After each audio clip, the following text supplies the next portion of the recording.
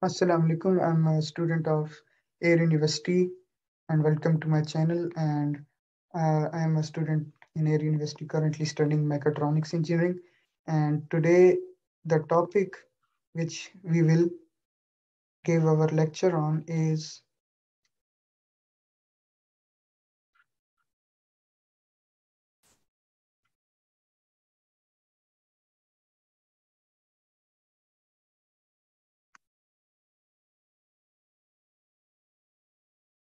we will give our lecture on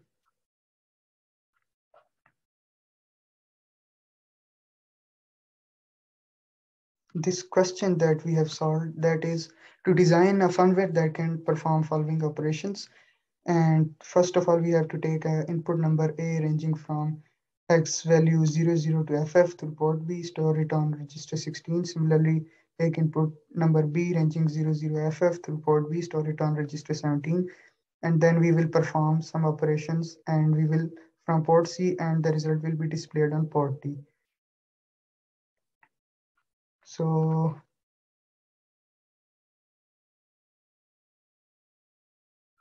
here it is our code. Here we can see this code is simulated inside the assembly language in Atmel Studios. The code starts from here. First, we will use load command in to load a value inside register 20. Then we will give output command to set its direction inside pin B or port B, then inside port C or pin C, and then load command is used for another register R21 to store a hex value FF inside R21, and the output will set the direction towards pin B or port D. And then we will use input command to set the register 16 inside pin B and R17 inside pin B and R22 inside pin C. Then we will use cycles per instruction command. This is used basically for this command, that is BREQ. BREQ branch if equal to, that means if the Z flag is high, if Z is equal to 1, it will perform this operation inside this R22, that is pin C. We will give command towards this. And similarly for plus, minus, multiplication, and all the operations that are given in our question. Now, first, the basic programming that we will start is from here. That is, first we will give a label of which of the function will be performing, and inside the plus, we will add the two registers, the storing register and the destination register. This R16 is RD, this is RR, and this is destination register. Inside this destination register, the addition of these two registers will be done and stored inside this destination register as and will be displayed as output inside port D.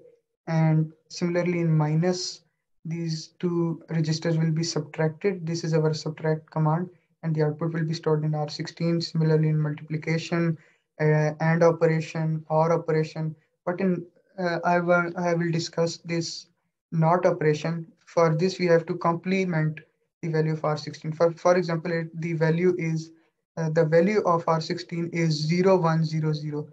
When we will complement this, or we will use negation or not, then the value will be 1011. 01 for 0100, it will be 1011, and then the output will be displayed inside port D. Similarly, for NAND, we will complement R16 and perform AND operation between these two registers, and the output will be stored inside port D. For NOR, the OR operation will be done, and we will complement R16, and the output will be stored inside port D. In XOR, we will simply use this command E or exclusive OR between these two registers, and the output will be stored inside port D. In XNOR, we will perform exclusive OR operation, and we will complement similarly. For negation, we will complement R16, the destination register, and the output will be stored inside port D, and the loop will end here. Now, if we see that from here, we will rebuild our solution.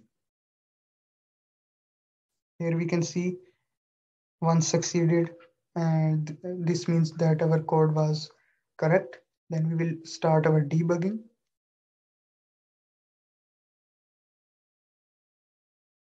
I have already debugged my program. So the first step that the first you can see the notification comes that we have to apply some simulation. So we will here it appears a command window, and we have to choose to simulate our program, and we will select simulator and then start our debugging. But I have already done that, and that we will step into our command, and now we will continue our recording inside Proteus.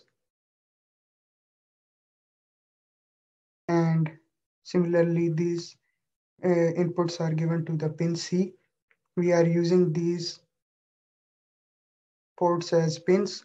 Similarly for these, and we have connected logic toggles for that. And for output, we have used port D as commanded inside our custom. So here we can see that these are our operations. First, we will give our hex file here. That is, this is our hex value. We will edit components, edit the properties of this program file, and we will transfer that program file inside this Arduino. This is our Arduino AT Mega2560. And if we start our simulation,